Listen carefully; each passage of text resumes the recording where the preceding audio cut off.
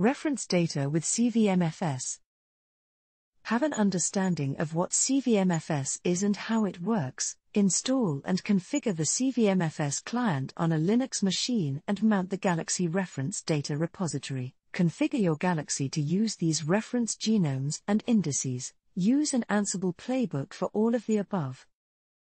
Many tools need reference data. For example, this BWA-MEM tool requires a reference genome. But where do you get this data, and how do tools know where to find it?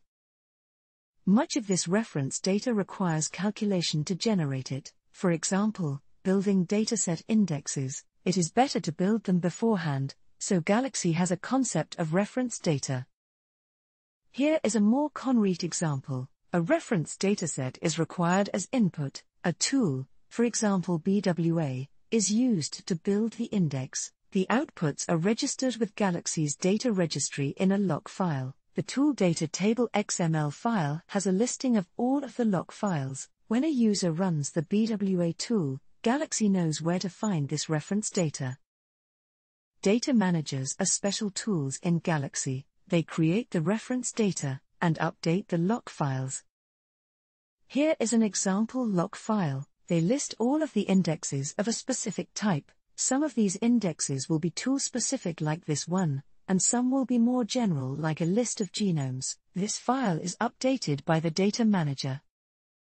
The tool data table conference file lists table names, and their associated lock file. Additionally, it defines the meaning of each column in the lock file.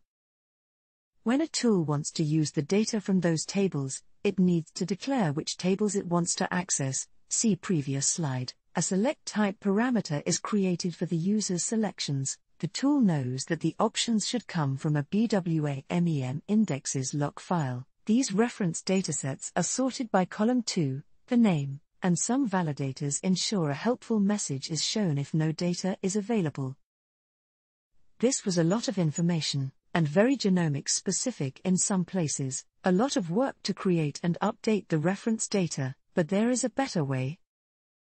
Imagine going through this process every time a user request comes in. It would be unpleasant. CVMFS and the IDC solves these issues. CVMFS provides a global repository of reference data. Originally built by CERN for sharing software, we use it for data. It's an HTTP-based protocol and very firewall-friendly. All of the user Galaxy.star servers host a CVMFS repository. The IDC is the other half of the puzzle. CVMFS provides the storage, and the IDC provides the data. Join us on GitHub if you are interested. CVMFS has a hierarchical structure. At the top is the Stratum 0 server, the original copy of the datasets. This is replicated to the read-only Stratum 1 servers. Anyone can connect to these Stratum 1 servers, and whenever connections fail, CVMFS will fail over to another mirror. The mirror selection process is based on connection round-trip times. As a result, the nearest mirror is usually selected. There are CVMFS servers across the entire world. The primary mirrors are run by Galaxy Project, Galaxy Europe, and Galaxy Australia. If one of these mirrors fails, you will still be able to use the reference data. Thank you for watching.